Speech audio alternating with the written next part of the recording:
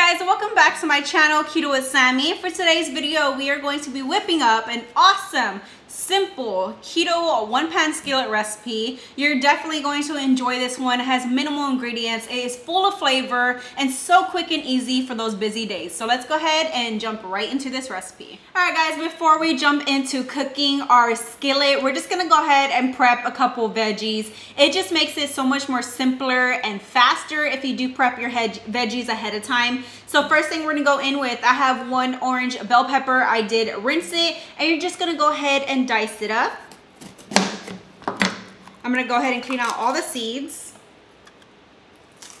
And then I do have my chopper. This thing just makes life so much more easier. I always use this if I wanna dice everything. I'll go ahead and link it below for y'all.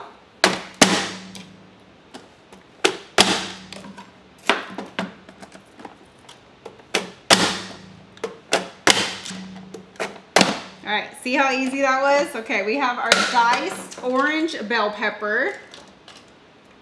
Just like that. I like to go in with orange, but you could use whatever you like. I prefer with this recipe to either use yellow or orange, whatever you have on hand. We're gonna go ahead and put this in a bowl to the side. Okay, leave out your chopper or whatever you're using, because we're gonna go ahead and dice up one small onion.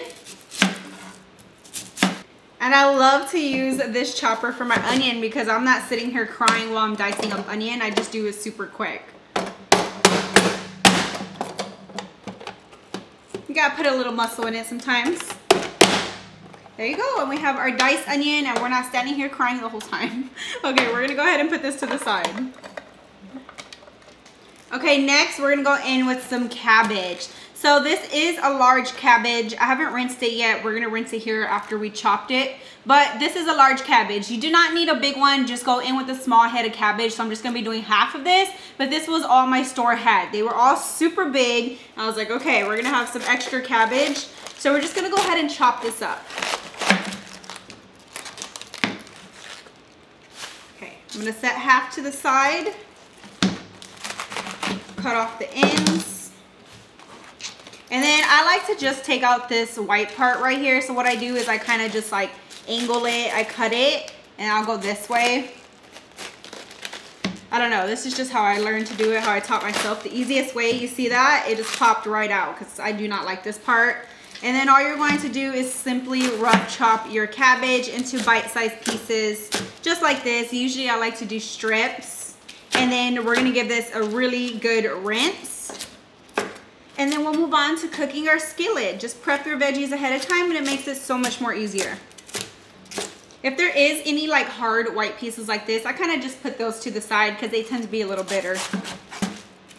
Okay, my chopping isn't perfect. I kind of just rough chopped it, but let me go ahead and rinse this and bring out your skillet and we'll move on to cooking.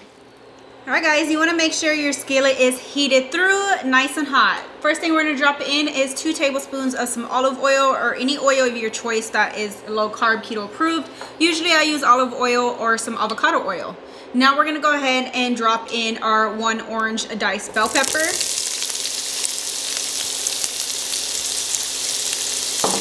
As well as our chopped onion that we just went ahead and chopped up. We're just gonna let this saute for about 2 minutes just to get a little tender, and then we'll add in some ground beef. Make sure you go ahead and give your bell peppers a nice stir. You can already tell they're getting nice and translucent.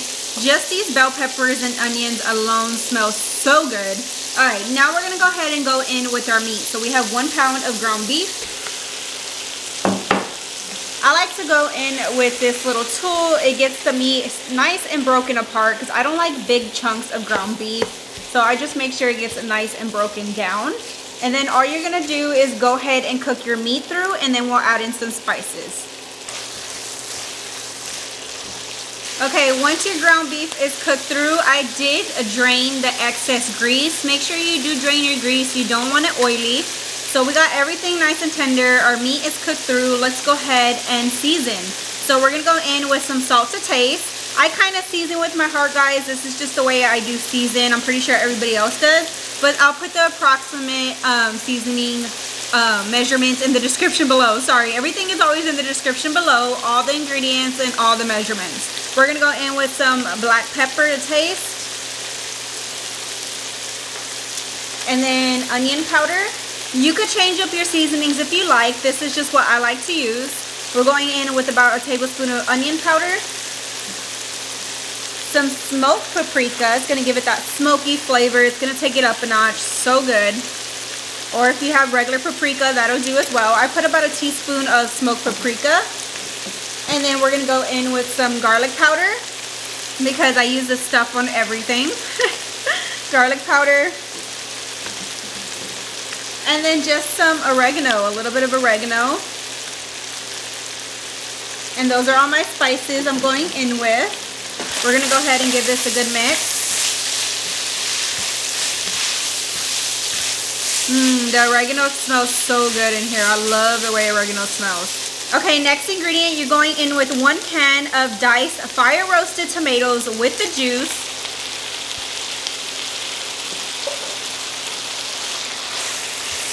Oh, it smells so good already.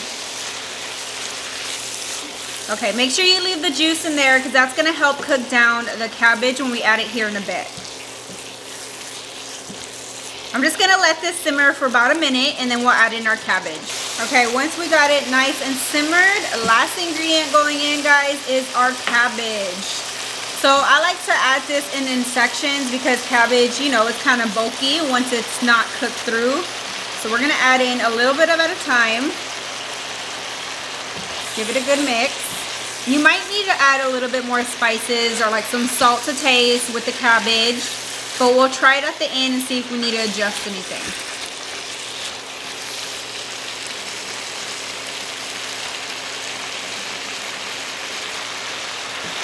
This is probably one of the best skillet recipes. I absolutely love making this and it's so quick and easy. You could even add some cauliflower rice as a side if you would want a little bit more of a filler. But this right here alone fills me right up, but I think it would be paired great as well with some cauliflower rice.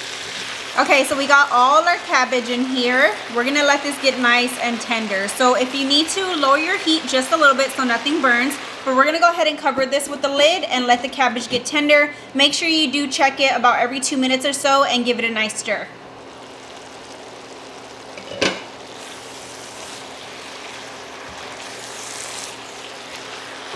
It's only been about 5 minutes and you can tell my cabbage is getting tender. I'm just going to cook it a little bit more through. At this point I am going to add just a little bit more salt to taste. And remember, you could add any other seasoning that you like. And then just a little bit more pepper. I like some extra pepper with my cabbage. I don't know why, it's just so good. And I'm going to give it about another 3 minutes. And then we're gonna top it off with some cheese. Literally the best part. Who doesn't want to add cheese to this skillet? It just makes it the best all the time.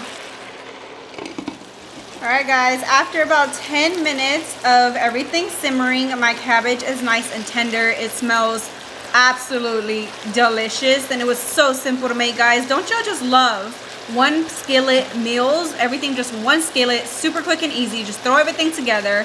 It just makes days so much more simpler, especially if you're a mom just like me. Alright, we're gonna go ahead and turn off our heat because it's already done cooking, and now we're just gonna top it off with the best part. Cheese. I love me some cheese. So today I am going in with a mild cheddar and Monterey Jack blend cheese. This isn't the blend of cheese that you want to use. Go ahead and add in any kind of cheese that you like. We're gonna go ahead and put it right on top.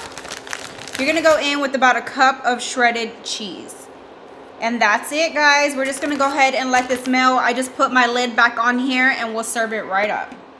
Oh my God, you guys, would you look at this 1 meal skillet? Look how cheesy it is. Look how delicious that looks. I cannot wait to dig right in. All right, I got my bowl. Let's dig right in.